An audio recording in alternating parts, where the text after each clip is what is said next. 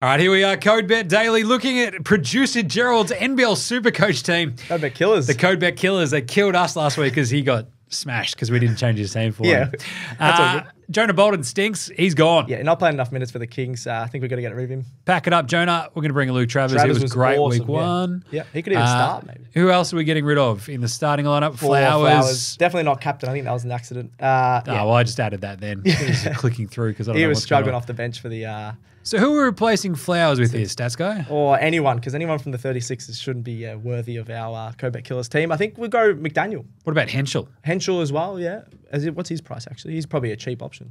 There he is. Ben Henschel's awesome. We're going to have a lot left over, though, is the only thing. But 58,000 on the... We could use it for next week, yeah. We might have to boost this in one and get rid of Taron Armstrong and bring in someone else if he's not playing. We'll have to do that, I reckon, once we actually find out whether or not he's going to play. Yeah, Henschel was awesome. 20-point first game, so get it. But how much fun is NBL Supercoach? It's good.